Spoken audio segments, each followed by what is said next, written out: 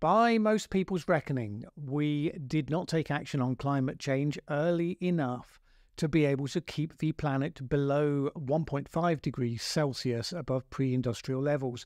And indeed, as things currently stand, we will sail past the 2.0 degrees line as well. So people have been talking more and more about different ways that humanity might reduce some of the effects, at least in the relatively short term, to buy time, if nothing else. We've talked before about proposals from some people to pump sulfates or other material into the stratosphere to shield the Earth from a percentage of the incoming sun's insolation, a highly controversial field known as geo-engineering. People have their doubts because it's the sort of thing that if you do it and you get it wrong, well, you're stuck with the consequences for probably a couple of years at least. Well, now a different proposal is coming into view. Last year, Istvan Szapudi, an astronomer at the University of Hawaii, published a paper that suggested tethering a huge solar shield to a repurposed asteroid to sit at a point between the Earth and the Sun and thereby deflect a portion of the Sun's rays. That point would be around 932,000 miles away, which is called the Lagrange point, the point where the gravitational pulls from the Earth and the Sun cancel each other out. Seems like a wacky idea, but then I suppose that's exactly what people have said about innovations over the last couple of centuries that have become commonplace today. So we should look more carefully, I suppose. In any case, researchers in Israel have announced that they are ready to build a prototype of this proposed barrier to demonstrate that it will work. Okay, but the more you look at the details, the more it still seems to be something of a wacky idea. To block the right amount of solar radiation to keep the planet within current temperature bounds would take a parasol or shade measuring 1 million square miles across. That's what I said, 1 million square miles. For reference, that's around 1/4 the size of the entire United States, a little under the size of Argentina and exactly the size of Kazakhstan. I don't mean to labour the point, but we're talking big.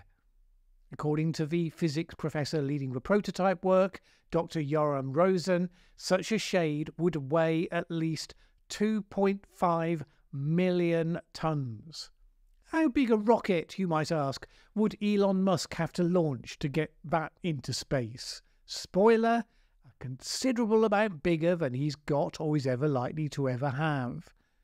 So the theory goes that it becomes more practical to send up a bunch of smaller shades, which wouldn't completely block the sun's light, but would cast slightly diffused shade on the Earth.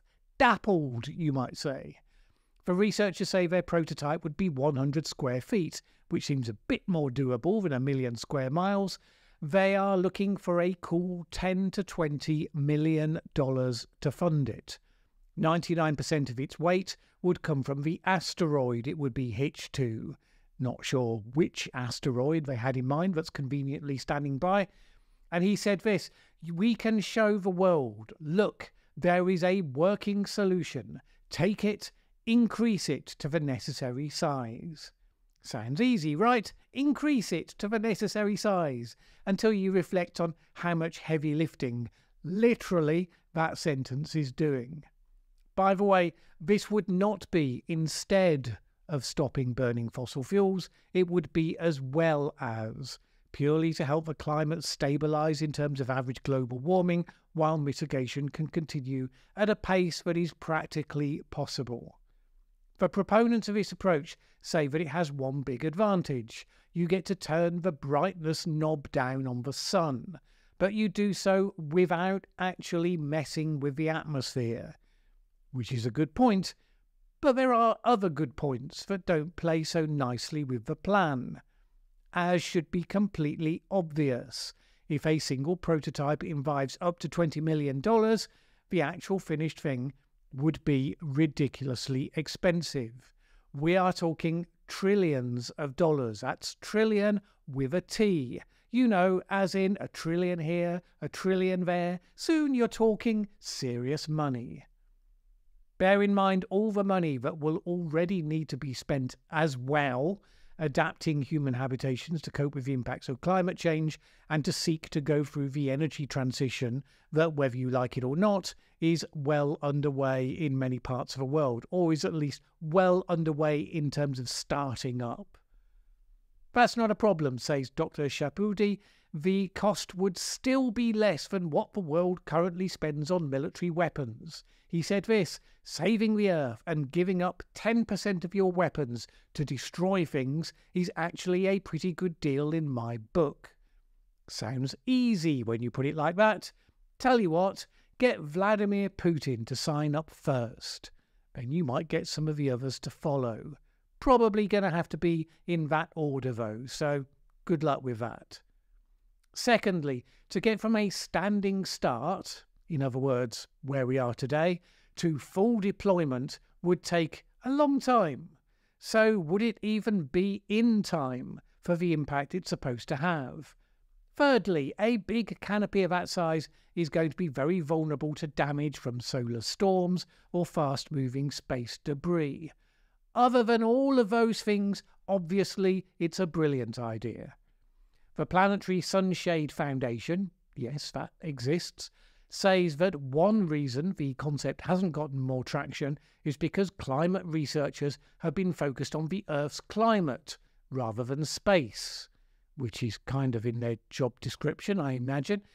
It suggests that if we could start using raw materials sourced from space and maybe also start launching the ships carrying parasols from the moon rather from the Earth, then it would all cost a lot less. But probably not going to happen anytime in the next decade or two, is it? Since we don't have any infrastructure on the moon, have never launched a mission from there, have no way to identify or exploit resources from space. And, you know, the clock's ticking. All of which rather suggests that if we end up giving in, and I'm not arguing for it, just noting likely reality, if we end up giving in to this idea that we need to do something short-term to shield from the sun to buy time, it's not going to look like that. It would cost almost infinitely less money to inject calcium carbonate into the stratosphere, which could be done with existing technology. Indeed, if some rogue nation-state or maverick billionaire, mentioning no names, gets it into their head just to do it, it might be difficult to stop them before it's too late. A whole bunch of people live by the mantra, ask for forgiveness, not for permission. Yes, messing with the atmosphere is risky, especially if it's done by rogue states or maverick billionaires in a hurry. But honestly, if you're going to make me bet between that version and the world spending trillions on parasols the size of Argentina version, well, I'm going to go for the extremely low-cost, slightly stupid version as the most likely to actually make an appearance.